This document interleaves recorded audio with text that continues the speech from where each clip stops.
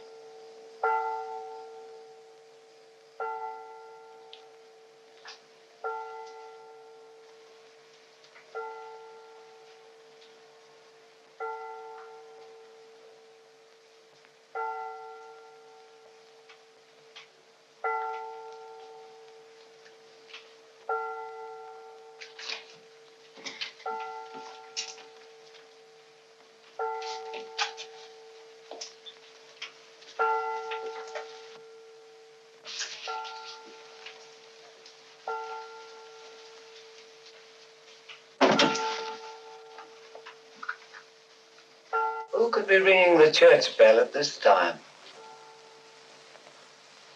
Maybe it ain't an ooh, Father. Maybe it's an it. And maybe it's tolling the bell. Oh, there's no such things as ghosts and monsters. Haven't I made that clear to you?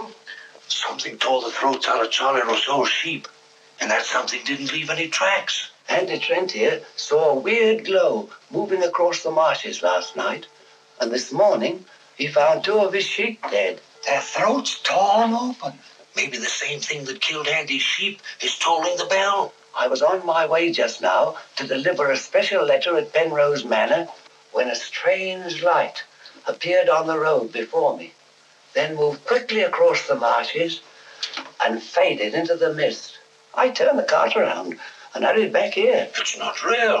First the light, and now the bell. There's a very sound and logical reason for the bell tolling at this time, and I'm going to find out what it is.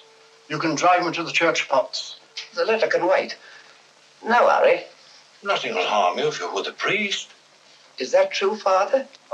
What you need is more faith and less imagination. Come along.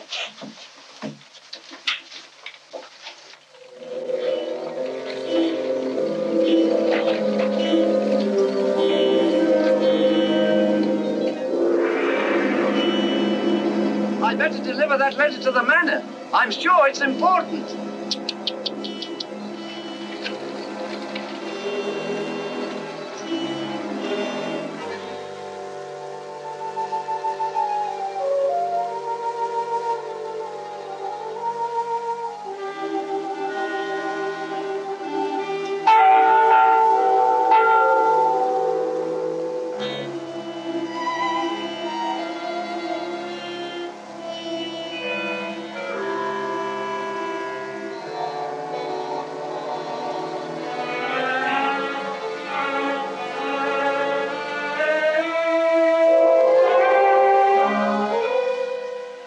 Goodness, that bell has stopped.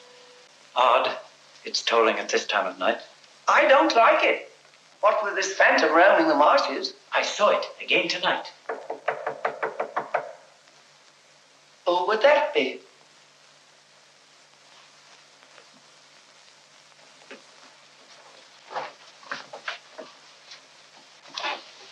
Where's Lord Penrose?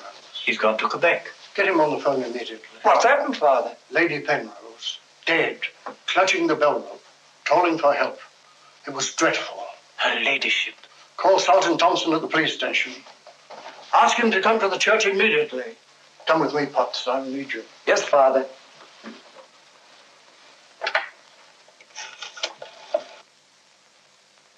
Operator, put me through to Quebec. Lord William Penrose. Yes, he's addressing a meeting of the Royal Canadian Occult Society at a Quebec hotel. It's urgent, sir. Page? Yes, sir? Mort Penrose. The Mort Rouge is on the telephone. It's urgent. It's in the gold room. Yes, sir.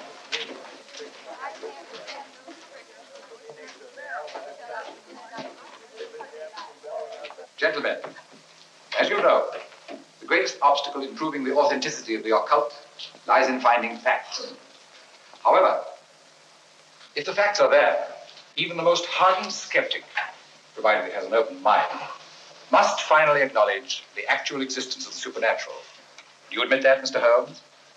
Facts are always convincing, Lord Penrose. It's the conclusions drawn from facts that are frequently in error. Yes, in the case of the Hound of the Baskervilles, as well as in the adventure of the Sussex Vampire, we found Watson, please. Oh, sorry. Well, gentlemen, this time I have facts. Cold facts. Many years ago, 100 to be exact, an apparition appeared at night in the village now called La Mort Rouge. The following morning, 3 people were found dead, their throats torn out, hence the town's rather grim name. Interesting, yes. But facts? No. I hardly think the tales of superstitious peasants can be considered... I haven't finished, Mr. Holmes. La Mort Rouge has again been the scene of these strange and unexplainable occurrences. Unexplainable, that is, from your point of view. Several of our most responsible citizens have actually seen the strange apparition on the marshes at night. And next morning, sheep were discovered with their throats torn out and no traces of the killer anywhere to be found. Oh, you read about it in the papers. Oh, as a matter of fact, I haven't.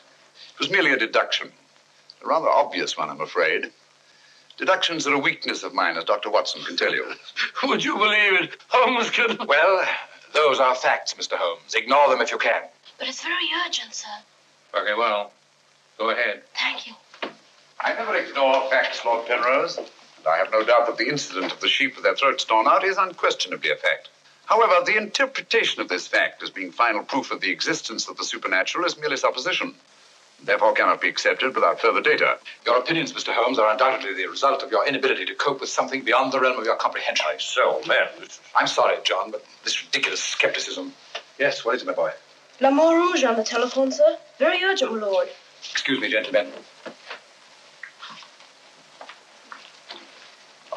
I'm afraid, Lord Penrose... quite understandable, Mr. John. Lord Penrose is deeply entrenched in his beliefs. That's his privilege. Oh, hang it all, Holmes, the fellow was positively rude. Well, shall we see a little over Roth, Watson? I'm leaving immediately.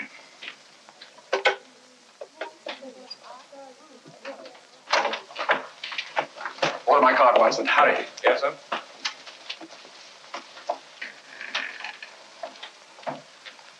Gentlemen, my wife has just been found dead. Her throat torn out. In exactly the same manner as the sheep. This is terrible. I say, you don't think that it's... Undoubtedly, Mr. Holmes, you would call it murder by person or persons unknown. I'm sorry. If I can be of any assistance... Thank you, no. I'm afraid the happenings in La Mort Rouge wouldn't interest you, Mr. Holmes. Under the circumstances, I think we should adjourn. Yes, indeed, Sir John. Holmes, what a terrible thing. Mr. John, would you be good enough to convey our condolences to Lord Penrose? Yes, I'd be glad.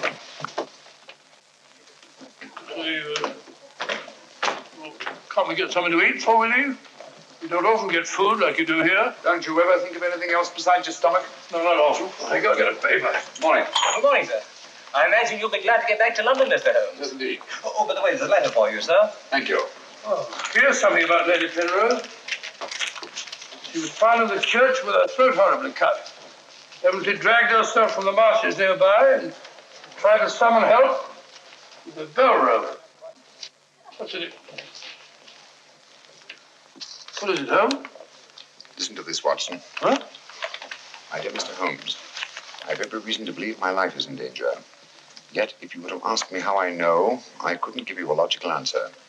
There is nothing tangible, yet like a terrible premonition, it is all so frightfully real. I heard of your being in Quebec, and I'm turning to you, a stranger, and asking your help, in the frantic hope that you'll not fail me. Who's it from? Signed Lady Penrose. Lady Penrose? A letter from the dead woman? Oh, what's it mean, Holmes? I should say that Lady Penrose lived in fear of her life. Some secret hidden in her past, in all probability. Oh, perhaps it isn't as simple as that. What if Penrose is right? I'm glad we're going back to London. Things like that can't happen in Baker Street. Oh, it's a pity, Watson. Huh? Do you know a village by the name of Mort Rouge? Yes, sir. It's about 12 miles from here, up towards the falls. Thank you. Great Scott, Holmes. You mean you're going to take on the case? Quite. Telephone the airport and cancel our reservations, will you? Certainly, sir. Consider, Watson, the irony, the tragic irony. We've accepted a commission from the victim to find her murderer. For the first time, we've been retained by a corpse.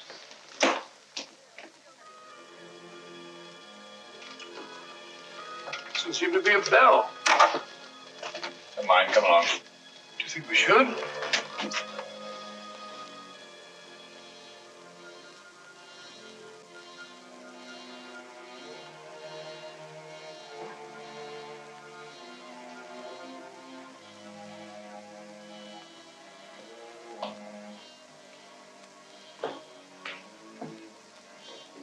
What a cold, cheerless-looking room.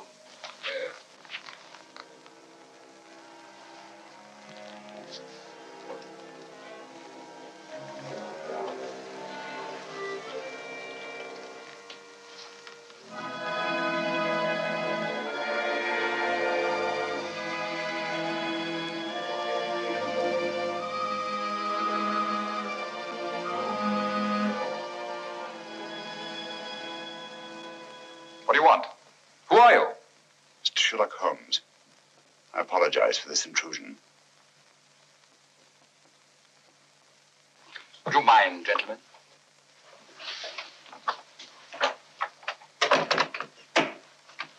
Mr. Holmes, is it your custom to burst into people's houses without ringing the bell? We couldn't find the bell, sir. If you've come here to use the death of my wife to prove your theories, I must ask you to leave. Penrose. I received this letter from Lady Penrose this morning.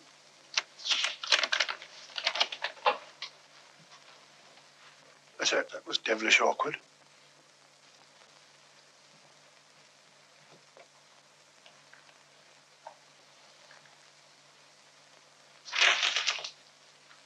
I'm afraid you're a little late, Mr. Holmes. My wife's dead.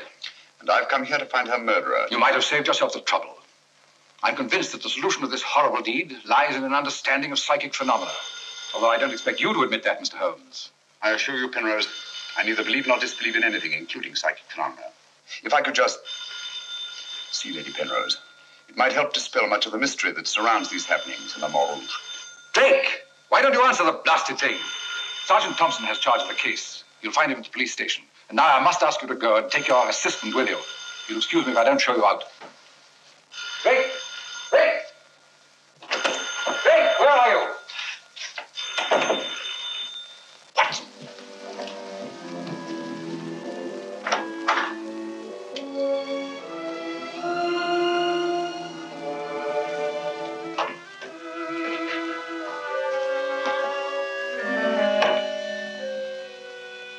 I've seen it before. Right, Watson, you have. Yes, but where? Never mind that now. We must examine the wound before Penrose returns and has us thrown out of the house. Clumsy job. Just missed the jugular vein. It must have bled to death. And it bled for several hours, eh? Possibly more. Long enough for Penrose to leave Mort Rouge and reach Quebec in time for the meeting? Holmes, you don't suspect I Penrose? suspect nobody, Watson. I was just asking a question. I beg your pardon, gentlemen. There is another who desired the death of her ladyship. I saw it last night in the fields, moving in and out of the shadows. You're the butler, aren't you? I was the butler. I've given notice.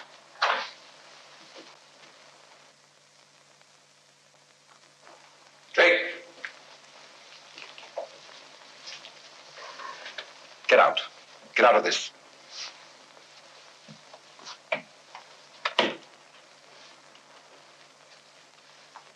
I trust you found what you were looking for. Two things have been made clear to me, Penrose. That your wife was murdered, and that she's Lillian Gentry. Lillian Gentry? Will you leave, or must I call the police? That will not be necessary. We're on our way to the police station now.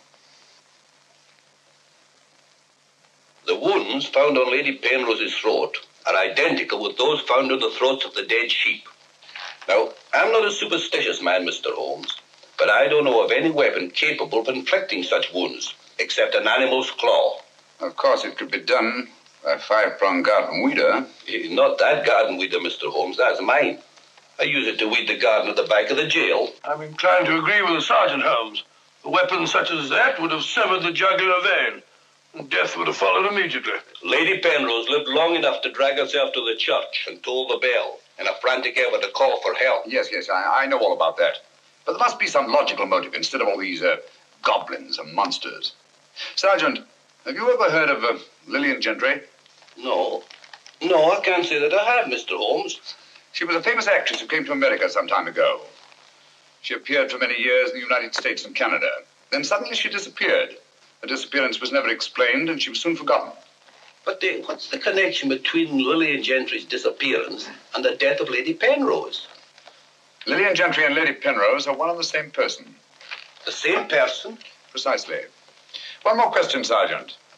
Do your files show anyone with a prison record living in Mort Rouge? No, Mr. Holmes. The only person having any connection with a prison is Emile Journet. He came here 2 years ago with his daughter and bought the hotel. He was a guard at Talon Prison. Thank you, Sergeant. I hear there are a lot of prairie chicken in these parts. I'd like to have a bag of them someday. I think that can be arranged, though. Yes, we can stop over to farmyard and you can shoot all the chickens you want. That's all very funny, Holmes. Here you are, old fellow. We're going to engage rooms at Monsieur Journet's hotel. Landlord! I say landlord! Place seems deserted. Won't be for long if you build it like that. Landlord! Oh, sorry, Holmes. Going to try and make summer. Yes, monsieur. My dear, have you got a room for us? Yes, monsieur. Good. Sign here, please. I'll sign for us both. Oh, thank you. You seem very young to be in charge here. Yes, monsieur. You are Mademoiselle Journet? Marie's your name, monsieur. My dear, you've been crying. Why? Papa's going away. Oh, come now. Is that such a tragedy? Did you cry if your papa were going away, Watson? I don't believe so. This way, monsieur. Bring your bags. Oh, yes, of course. Wouldn't I be unhappy if my father would see my father here? He died about 20 years ago in Shelton.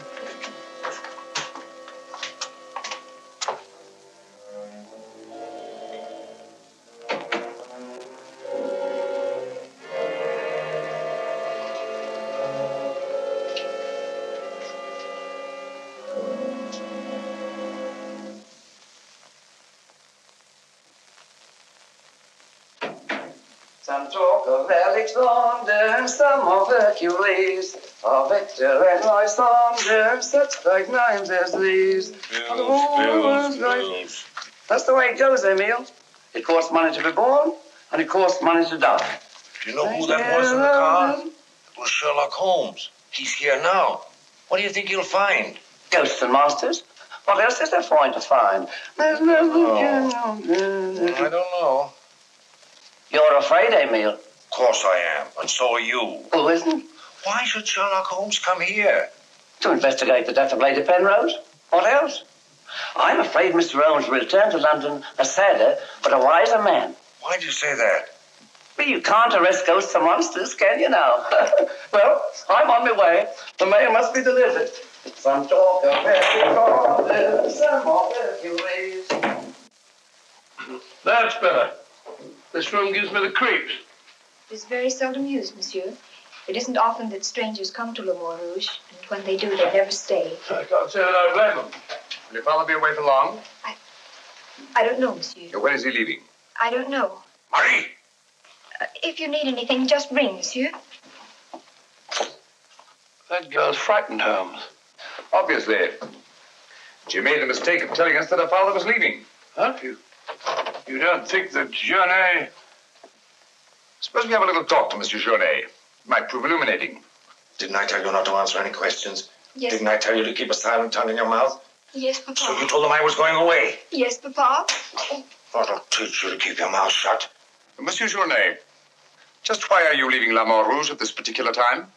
I'm not leaving.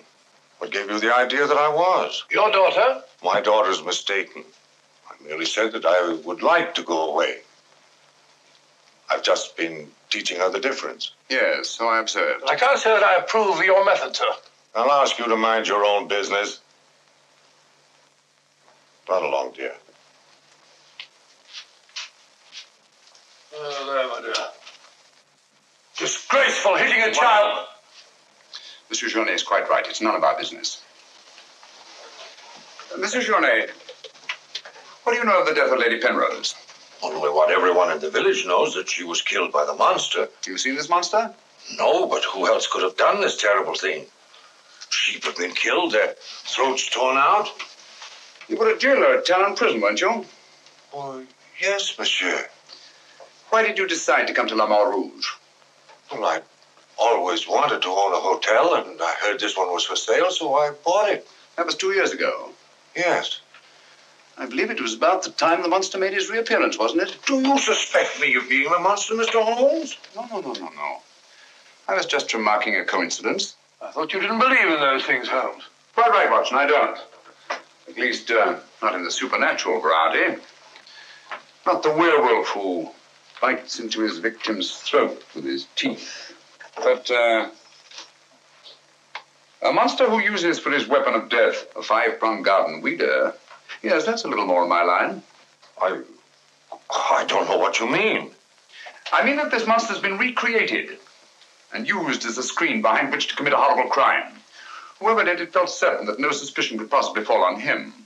But my unexpected arrival upset his plans.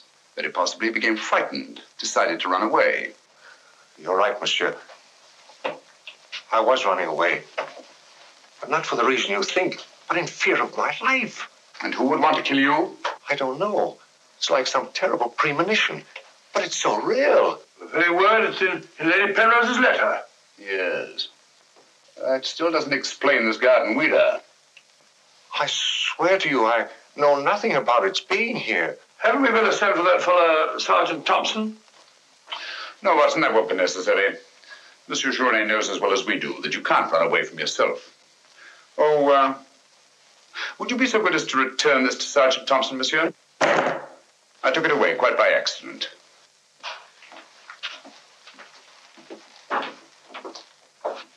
Monsieur Journey knows as well as we do. You can't run away from yourself. This fellow Journey seems a very frightened chap. Do you think he'd have any connection with Lady Penrose's murder? Time will tell us many things, Watson. And now, my dear fellow, there's something you can do for me, if you will. Anything, Holmes? I knew I could rely on you. I want you to mingle with the people in the cafe tonight. Find out all you can and keep a particularly sharp eye on Journey. As you sort of take over the case. That's right, old boy. I want to get a good night's rest before starting out again in the morning. Oh, and incidentally, make yourself as inconspicuous as possible, will you? Inconspicuous? You can depend on me.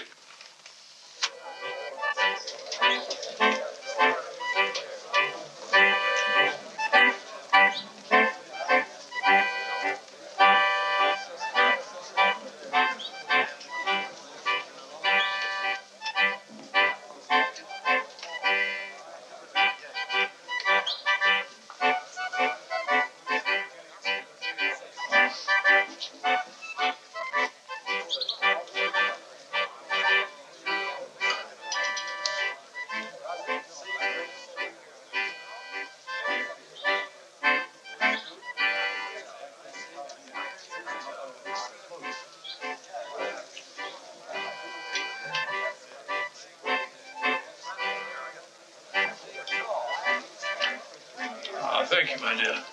I'm glad to see that the tears are all gone. Are you feeling better? Thanks to you and Mr. Holmes, Papa's not going away.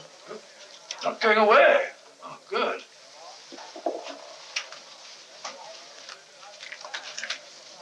Journey not going away. There are many phases of the supernatural, Mr. Drake. Witchcraft, vampires, werewolves, ghosts, monsters. You'll find them all in the history of crime. So I say to myself, Potts, this is the handiwork of the supernatural. I gather that your name is Potts, that you're interested in the detection of crime. Allow me to introduce myself. My name's Watson, Dr. Watson of 221B Baker Street, London, England. How'd you do, sir? Here's the crime. Bigger and better crime. I deduce, my good man, that you're somewhat drunk. No. Sharp he is, sharp as a tack, and just as flat-headed. You might also deduce that I'm leaving this place. Getting out. As soon as the bus I'm waiting for hoots its hooter. I believe they say honks its hooter in these parts. Hoots to me, honk to you. Hoot, hoot. My dear fellow, I don't care two hoots whether it's hoot or honk. Oh, that's my bus, gentlemen. I just heard it hoot its hooter distinctly. If you solve this case, let me know. Personally, I'm betting on the monster. You take my advice, Patsy. Get out of this place before they find you with your throat cut.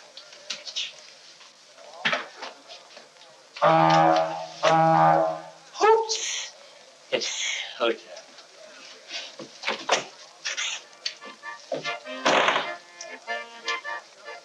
Nervous? Well, the thought of having your throat torn out by some monster isn't likely to make you very gay, Dr. Watson. Indeed. Some of Monsieur Journet's excellent wine will soon remedy that. Marie, would you bring a bottle of this excellent wine for my friend here? Yes, monsieur. Mr. Potts, as a student of the occult, supposing you give me your theory of this murder. You like this wine? Oh, but Dr. Watson, I never drink anything stronger than milk. Teetotaler? No, hiccups. Every time I drink alcohol, I have hiccups. Sorry.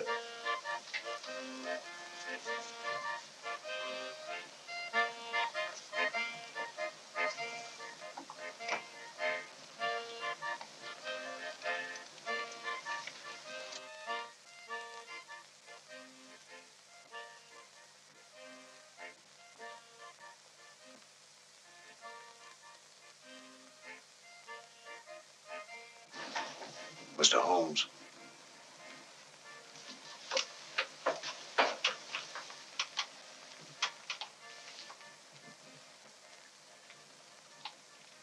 Mr. Holmes.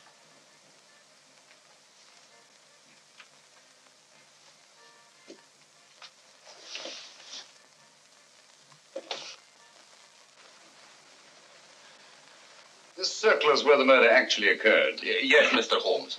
There's a footpath just beyond the church which leads across the marshes. Follow it for half a mile and you'll be there. Thank you, Sergeant. I'm sure I'll find it. Mr. Holmes, I wish you'd let me go with you. It's dangerous on the marshes at night. These swamps, one false step. I'm sorry, Sergeant, but it's important that I go alone. I'll keep close to the path. Well, will Dr. Watson be going with you? No, Sergeant.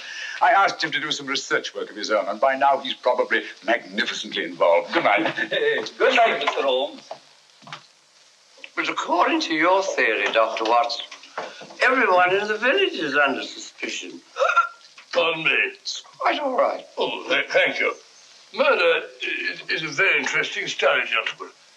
I well recall a short story by that brilliant author, G.K. Chesterton, in which the murder is committed by a postman. I refer, of course, to The Invisible Man, a brilliant bit of deduction on the part of Father Brown. I'm a postman. Precisely why I mentioned it, to illustrate the absurdity of assuming because one man in a postman's uniform is a murderer, any other man in the same uniform should be suspected. Thanks. Had me worried for a minute. Oh, Philistine, flabbed it up. A child can see that this ridiculous monster has got you all afraid of your own shadow. I saw Lady Penrose. I wouldn't like it to happen to me. I'll be getting on. I'm going with you. Good night, Doctor. Good night. It's quite all right.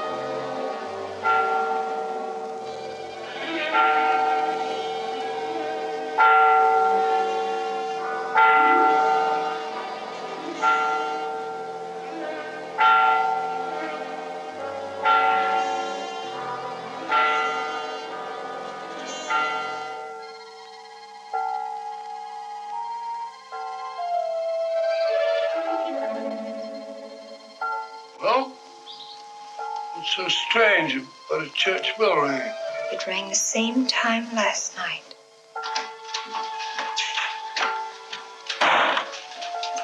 Excuse me, Dr. Watson. Can you tell me if Mr. Holmes is armed? Armed, my dear fellow? Why should he be? He's gone to bed. You're wrong, Doctor. He was out in the marshes alone. I tried to go with him, but he refused. But great Scott, if he runs into this monster and he's by himself, he'll get killed.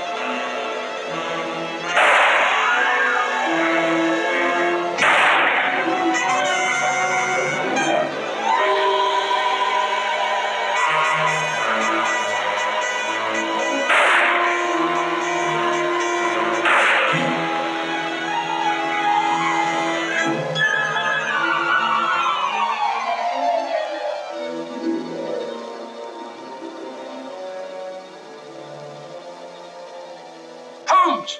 Holmes! Are you all right? Where are you, Watson? Here I am. Over here, Holmes. Watson, where are you? I'm in the bog. Oh, good gracious. Come here. Your instructions were to mingle with the people and stay in the cafe. Sergeant Thompson said you were out here alone, so I thought you might need help. Yes, so you proceeded to fall in the bog, eh? Fall? I was pushed into the blasted thing. Pushed by the most ghastly apparition. Came at me like a roaring furnace, with spitting fire in all directions. Before I could get my revolver, the thing was upon me. The next thing I knew, I was in the bog. Are you all right, Mr. Holmes? I heard shots. Yes, I'm all right, but Dr. Watson here seems to have encountered the monster. He has? Come on, old fella. We'd better get you out of these wet clothes and into a hot tub before you catch a deadly cold.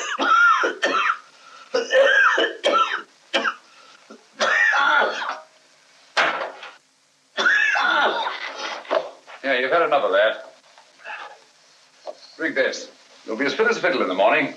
Well, you had such a bad time. I got a right to share your dangers. Thanks, old fellow. You know, I wasn't sure the villagers weren't right. And if it did turn out to be some sort of supernatural monster, well, why should I involve you? Rubbish. However, I did learn something. I can now state positively that our antagonist is not a phantom. But the thing actually spat flames at me. All just a figment of your imagination. The murderer knew I was out on the marshes, and obviously wanted to frighten me. You frightened me, all right. How do you manage the flames? Merely clothing, treated with phosphorus. When the murderer fled, his shirt caught on a tree, and this piece of cloth was torn off. Come in. I'd like a few words with you, Mr. Holmes. I'll come directly to the point. Hello. What happened to your assistant? I'm not his assistant. If you must know, I was pushed into a boggy hole on the marsh. Pushed? By whom? I don't know. Spat fire at me.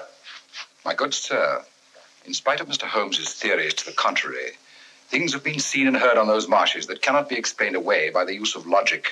If I were you, I'd keep away from them. I'm not so sure. Holmes found... Penrose, for the first time in my long pursuit of crime, I confess that I find myself baffled. I'm a detective. I need tangible clues. And up to now, I admit, I found none. And you won't. I advise you to leave Mort Rouge. Tonight, you escaped with your life. Next time, you may not be so fortunate. Thank you for your considerate advice, Lord Penrose. Good night, sir. Excuse me. Oh, good night. I don't like this fellow, Holmes. Why do you think he came here? He wanted to find out if we discovered anything. He seemed very pleased when I told him we hadn't.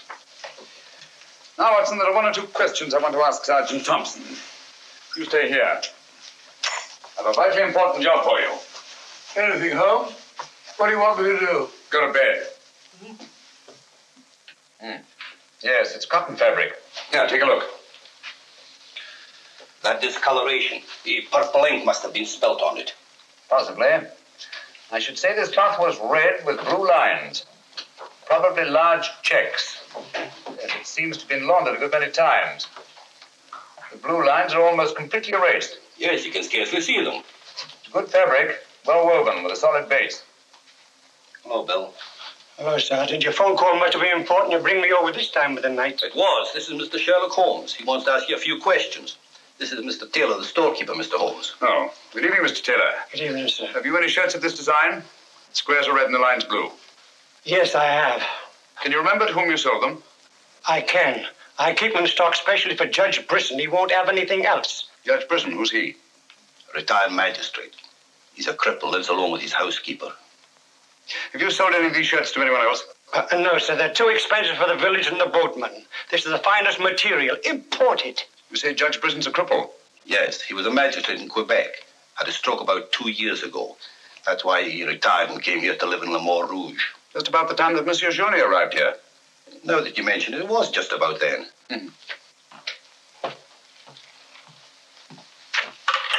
Hello, operator? Give me Judge Brisson's home, will you? Thank you.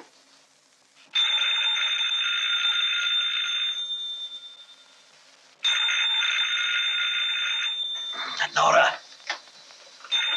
Let it ring. Haven't I told you not to answer the phone at night? Yes, sir. Well, then obey my orders. Yes,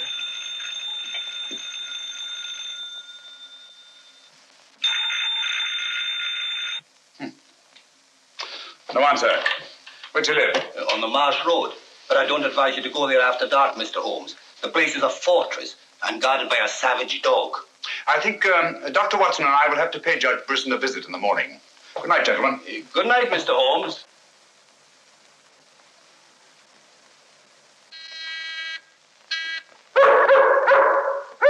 Who knocks on the door?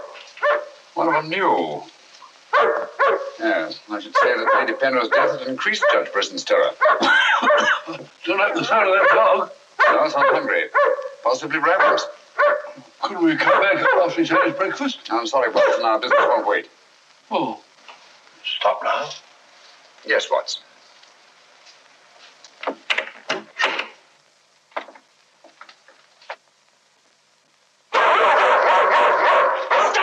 Fido.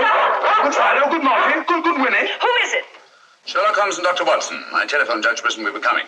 You can't come in. He's given orders no one is to be admitted. You wouldn't want Judge Brisson's death on your hands, would you? No, sir. Then you'd better let us in.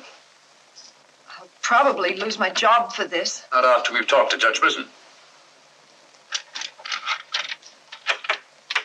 My good woman, you keep an eye on that dog. Oh, don't worry, Watson. You know as well as I do. The dog won't touch you if you're with its master or mistress. Well, you know it and I know it. You're quite sure the dog knows it.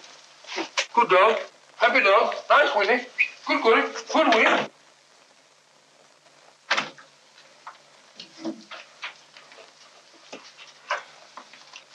Let me warn you, I'm armed. And I'm an expert shot. We didn't come here to harm you, Judge Prison, but to protect your life. I told you over the phone this morning, Mr. Sherlock Holmes, that I did not want to see you. I don't want to see anyone. But I want to see you. Stay where you are. Nora, show these men out. Judge Brisson, if you'll answer a few questions, I may be able to save your life. I have the fullest confidence in my own defenses, and I will not trade them for any theories of Mr. Sherlock Holmes, however plausible you make them sound. Now get out, will you? I'm sorry. Under the circumstances, I'm helpless to prevent your death. Almost certainly by violence. Come along, Watson.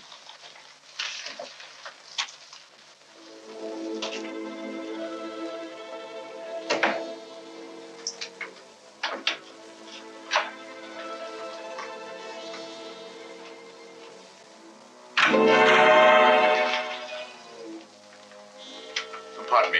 May I trouble you with that envelope? I must have dropped it.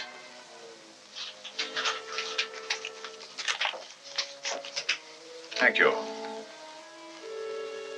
You're a very clever man, Mr. Holmes. A crude device, Judge Brisson, but it's confirmed my suspicions that you're not the cripple you pretend to be. I'm sorry. But I'm frightened of everything and everybody. Why don't you sit down? You want to get shot, Holmes? Come in, Watson, and close the door. Sit down, old fellow. Judge Brisson has decided not to shoot us. Oh, very kind of him. Gentlemen, this fear is driving me mad. It's quite understandable. The whole village seems to be consumed with fear. But in your case, judging from your vicious dog, those barred windows, and that hunting rifle, it's not fear of the supernatural. Just what are you afraid of? Well, truthfully, Mr. Holmes, I don't know. And yet I feel its very presence. At times, I feel I can almost reach out and touch it. When I first came to Mort Rouge, I had a slight attack. It affected my legs, but, well, I've recovered. And you've continued the deception, using the wheelchair as an excuse for not going about the village. Well, you see, people would be more inclined to accept my hermit-like existence. Yes, naturally. Tell me, Judge Brisson, had you ever heard of Monsieur Journet before you arrived at Mort Rouge? No, I hadn't. How many of these shirts has your housekeeper purchased for you? Oh, 4 or 5. I'm not positive. You still have them? Well, 1 or 2 became badly worn, and I told my housekeeper to give them to a man who was doing some work for me at that time. Can you describe him? No, I'm afraid I can't. That was about a year ago, you see, and, well, I didn't pay much attention to him. He worked in the garden. Could your housekeeper remember him? No, that was a different housekeeper then. She went to the United States. Try to remember, Judge Brisson. Your life may depend on it. I do remember one thing. He had a very slight limp. I used to watch him from that window as he walked across the lawn. Splendid. Continue your vigilance, Judge, and under no circumstances allow anyone to enter the house, even someone you may know well. What's that mean, Holmes? It may mean nothing, Watson, and it may mean everything. I'm quite sure that Sergeant Thompson will have observed a man with a limp in a village the size of Mort Rouge. Good day, Judge, and thank you. Good day, sir. I'm sure Sergeant Thompson will have observed a man with a limp in a village the size of Mort Rouge.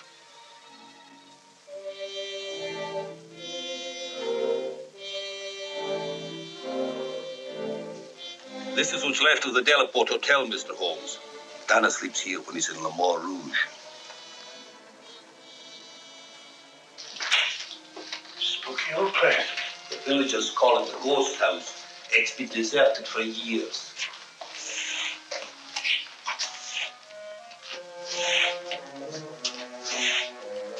He walks with a limp. A left foot, I think. To the trained ear, Sergeant, footsteps have a characteristic rhythm as identifiable as fingerprints.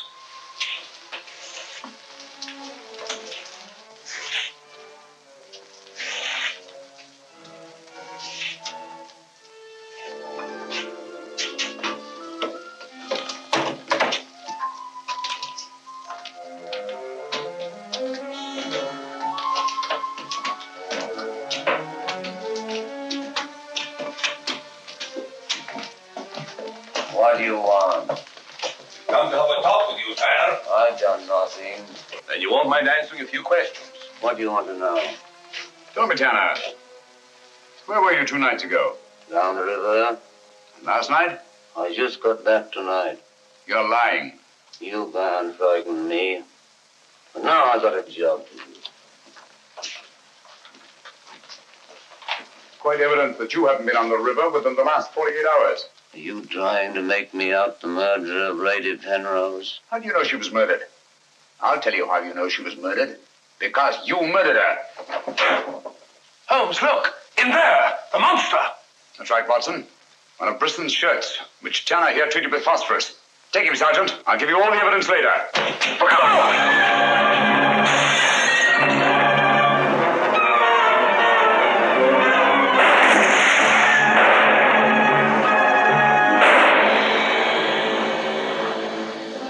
You going, Sergeant? I'm sure of it. Come on.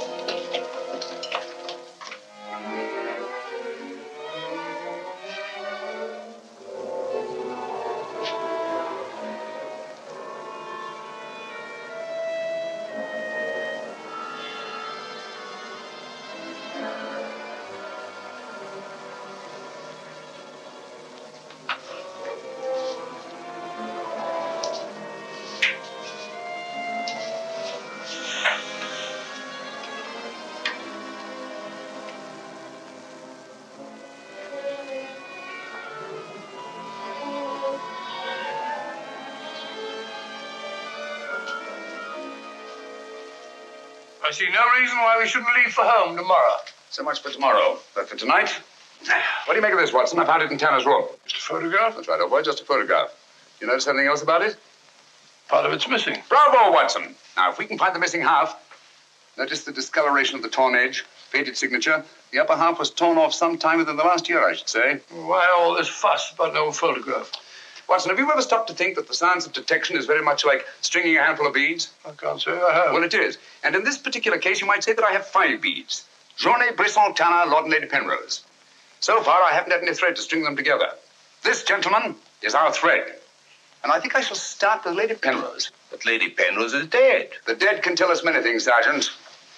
You and Dr. Watson remain here at the hotel. I'll meet you later. I'm sure you got Tanner, Sergeant. But Mr. Holmes is never satisfied with a dead criminal.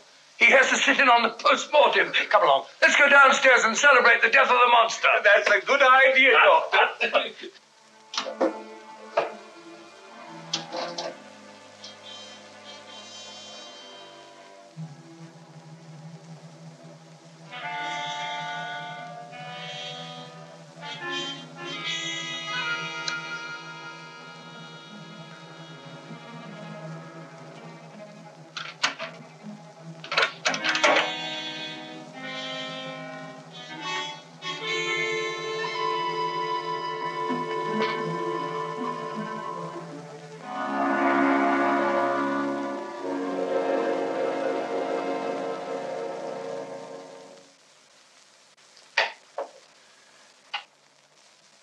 So the great Sherlock Holmes becomes a common thief.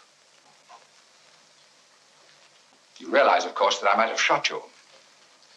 I knew that you'd refuse to see me, so naturally I had to take that chance. Tell me, who is Alistair Ramsden? What has he to do with your being here? Perhaps this will explain. Found the lower half in a room occupied by a boatman named Tanner. The upper half was in Lady Penrose's safety box. Alistair Ramsden murdered a fellow actor in my wife's company. He was sentenced to life imprisonment.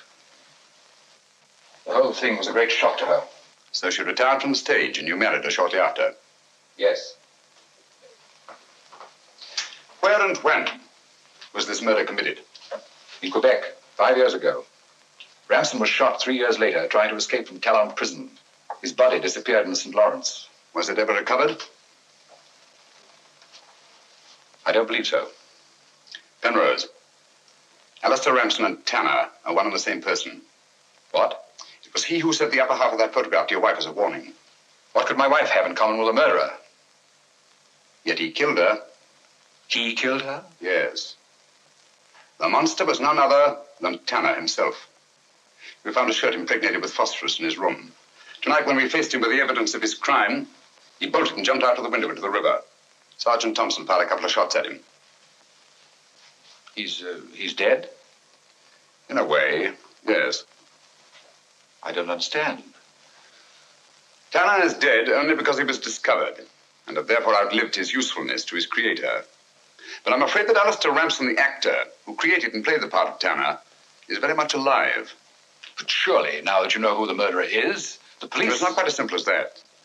During the time he's lived here, Ramsden has undoubtedly established another character for himself, perhaps several others, who are by now familiar to the people of the town of Mort Rouge and quite above suspicion. He could be almost anyone in the village. He may even have been your butler, Drake. This is fantastic. Yes. Yet Lady Penrose's death is only the beginning. There's no saying where this madman will strike next. Tell me, is there anyone else in Mort Rouge who may have been connected in any way with the case of Alistair Ramsden? Judge Brisson was the magistrate who tried and sentenced him.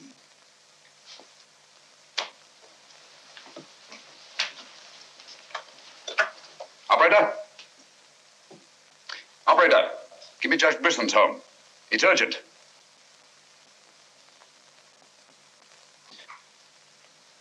Judge Brisson, this is Sherlock Holmes. Oh, yes, Mr. Holmes. Oh, I'm quite all right, thank you. I've chained up the dog, as you asked. As I asked? I haven't telephoned you before. Somebody's obviously imitated my voice in order to gain access to the house. Well, certainly, Mr. Holmes. I'll lock all the doors and await your arrival. Yes.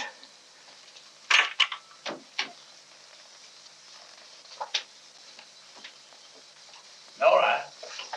Nora!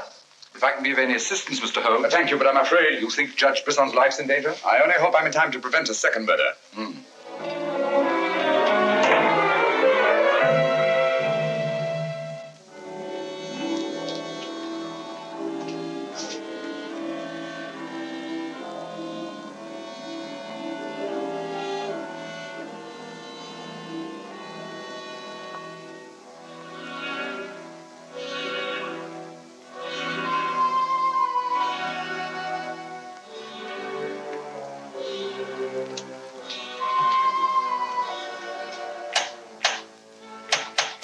That's Mr. Holmes. Show him in.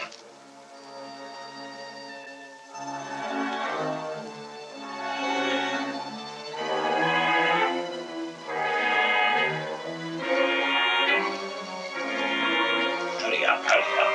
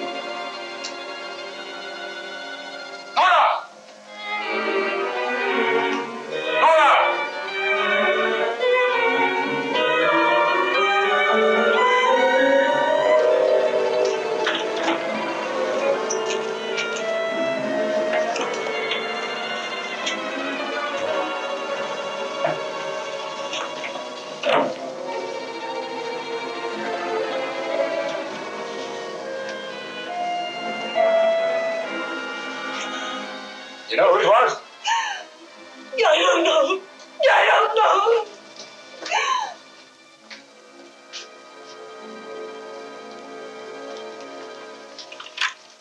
Hello? Operator, Monsieur Journet's cafe. I want to speak to Sergeant Thompson. It's urgent.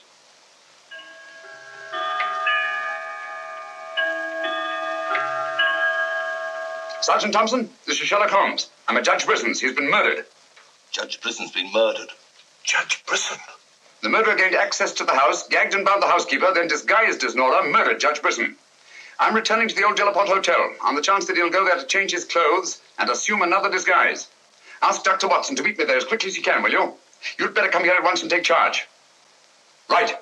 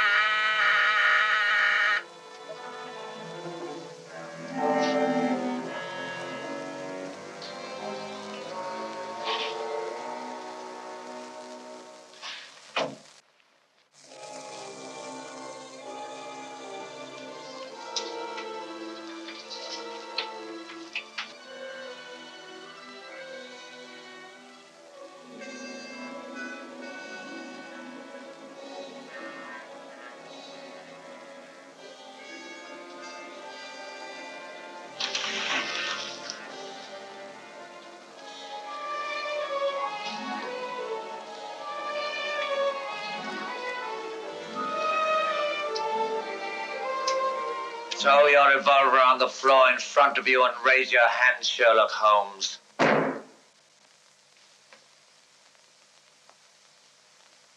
I should have thought you would have helped more at home in the spotlight. I see you finally identified me. Jack Tanner and Nora the housekeeper were brilliant. You should really take a bow. It's too bad you appeared on the scene when you did, and I had to ring down the curtain on the monster. Your recreation of the monster of Mort Rouge as a means of murder must have given you great satisfaction. Why did you kill Lady Penrose? I see no reason why I shouldn't tell you. I couldn't bear the thought of another man possessing her. And Judge Brisson? During the trial, I grew to hate him. And when he sentenced me to prison, I vowed that someday I would escape and kill him. I see. Obviously, you planned still another murder. Otherwise, you'd have returned to the safety of your first disguise and defied me to find you. You're right. I am. There were 3 people in my life who had no right to live. 2 have already died. The 3rd remains. Tonight, I shall kill him. Mr. Holmes, I've always had the greatest admiration for your talents. Thank you. Your performance in this case has also been brilliant. So brilliant that I'm afraid I'm going to have to ring down the curtain on it a bit prematurely. Mr. Ramson, we are artists in our fashion, not creatures skulking in alleys. If our positions were reversed, I shouldn't think of sending you to your death, lacking a few stray pieces of the puzzle. What do you want to know? The name of the 3rd person. I have no objection. If there is a hereafter, which I doubt, you and he will meet very soon, Mr. Holmes. The name of the 3rd person is...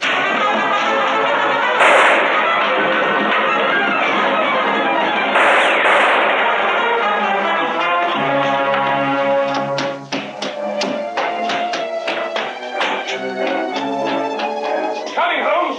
Look out, Watson!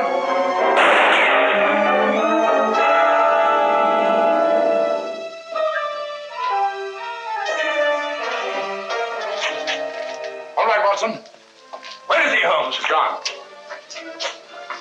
Thank heavens you're safe. Thank heaven you came and you did. There it is, Watson. Look out.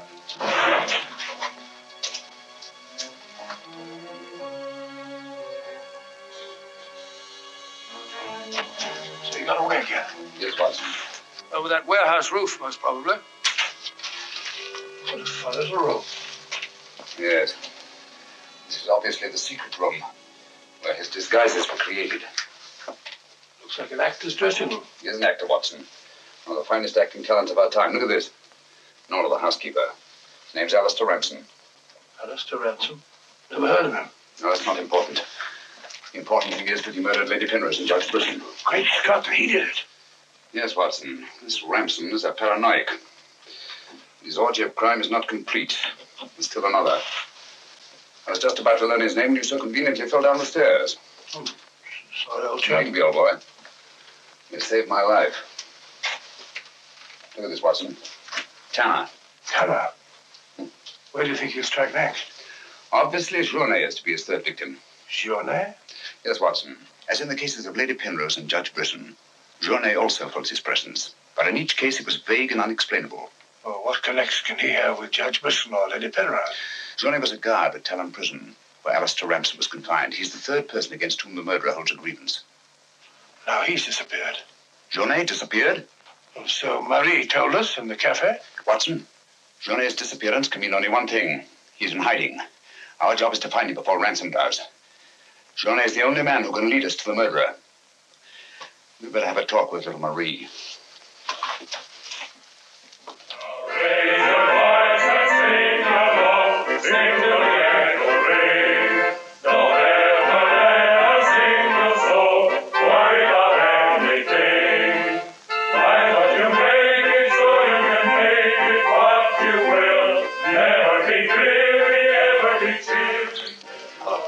Have you seen Marie? No. Have you seen her? Can't say I have.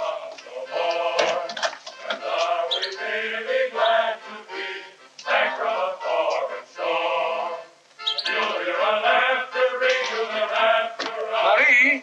Watson.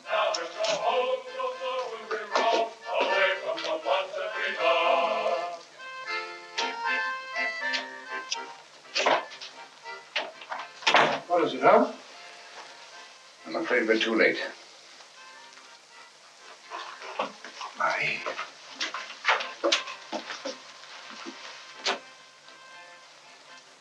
Don't touch anything, Watson. Murdered in exactly the same way as Judge Brisson and Lady Penrose. Poor innocent little child. I should have prevented this. Nonsense, my dear chap. You did everything possible. How on earth could you have prevented it? The child's death is a tragedy, of course. I see exactly what happened. She was standing here by the desk, and the murderer came in by that door. He came in through that door, but Marie was not in the room. She alone, of all people in the cafe, saw Ransom enter this office. It was someone she knew well. Someone who might have a message from her father. So she followed him here. And when she refused to tell him whether her father had gone, he killed her. Ransom already knew that Journey had disappeared, but he didn't know where. When he questioned her, she became suspicious, and it was then that he killed her. Telephone Sergeant Thompson, will you? He's the Judge Brisson's. Ask him to come here at once. And see that no one leaves the cafe until he gets here. The murderer may be among them.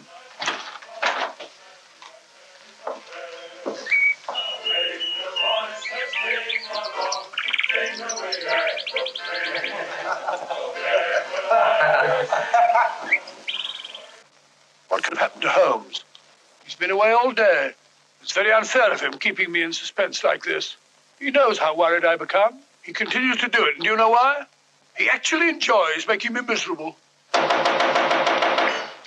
a mo.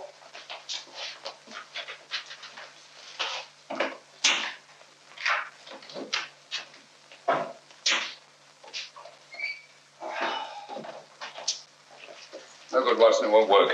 What won't work? I've been to every place where Journey could possibly be in hiding. What's that you've been all day? Yes, Watson, and I must admit that I'm completely baffled. We've got to find Journey before it's too late. But how? I've been everywhere within a radius of 5 miles of this village. I've even been to the church in the hope that he'd disguise himself and attend mass. He may have gone to Quebec. Every road's covered. He hasn't left this vicinity, of that I'm certain. All right, I'll answer it. Hello? Hello?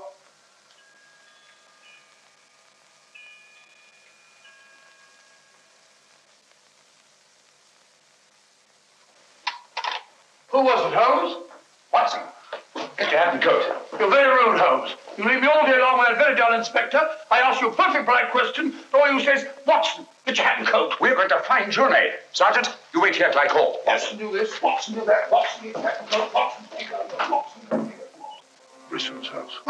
Watson, this, Watson. It's my opinion that Judge Brisson's house is the last place that you'll find Journey. Put yourself in Journey's position, Watson.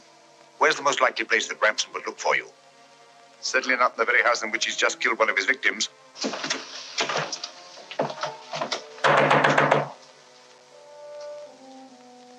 Journey!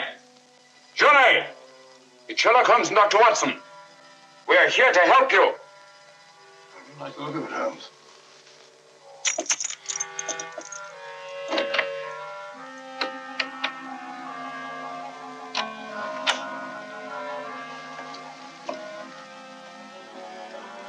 Holmes! Holmes! Where are you? Here I am, Watson.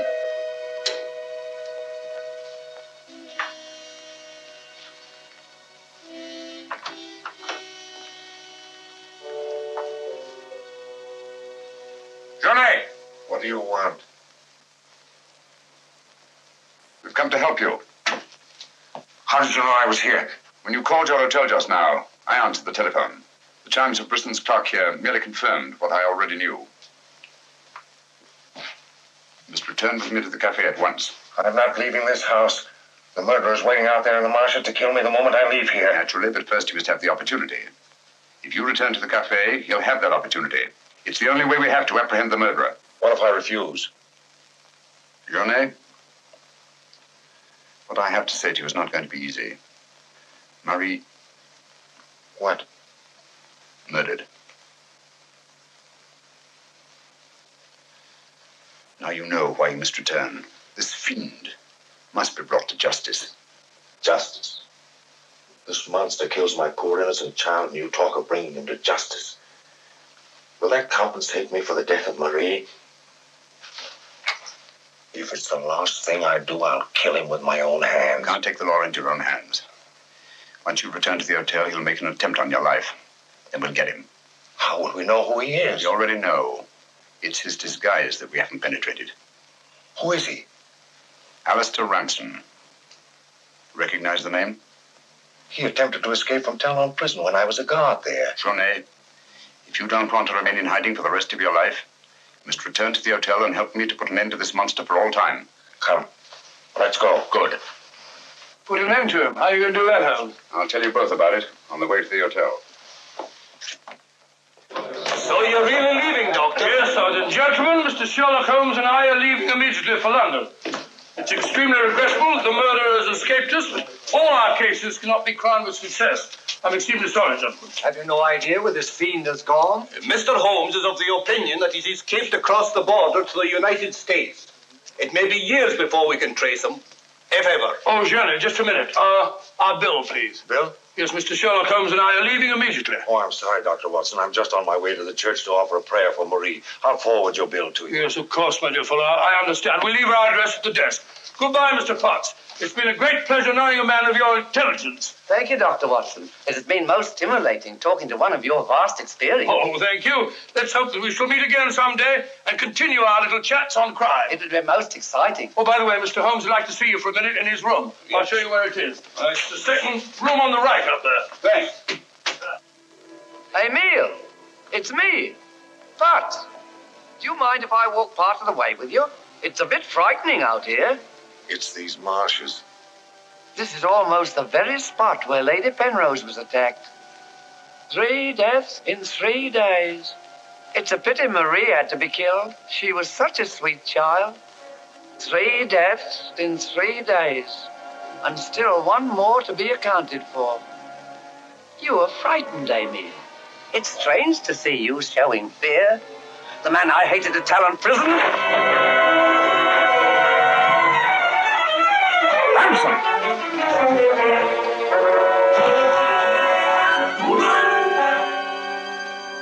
Sherlock Holmes.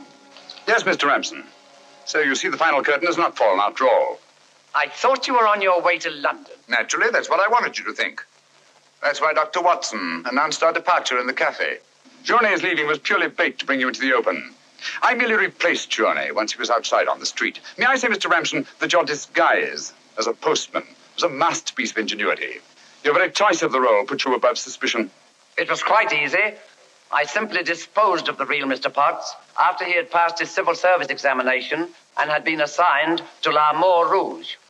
You realize, of course, that you'll never hand me over to the police alive. It's not my function to be your executioner. My duty is to hand you over to the authorities, which I fully intend to do. You're an optimist, Mr. Holmes. Oh, not necessarily. We're surrounded by police awaiting my signal.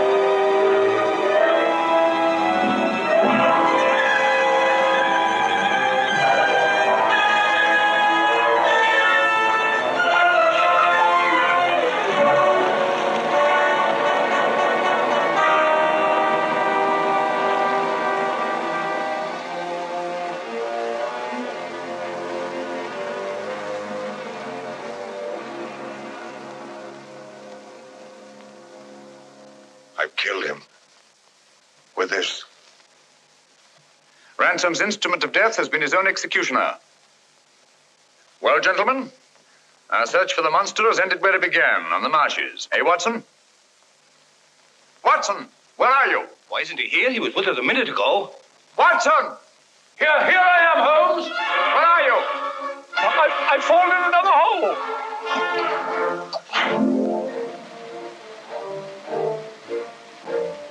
I should like to see a bit more of Canada before we sailed, Holmes. So should I, Watson. Canada. Linchpin of the English-speaking world, whose relations of friendly intimacy with the United States on the one hand, and their unswerving fidelity to the British Commonwealth and the motherland on the other. Canada. The link that joins together these great branches of the human family. Churchill say that? Yes, Watson, Churchill.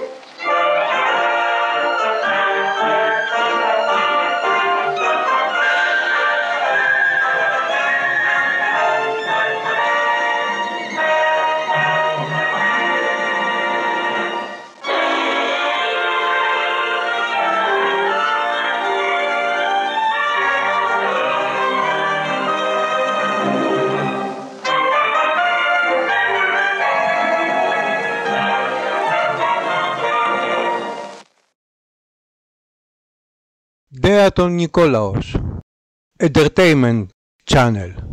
Movies add more. Please subscribe.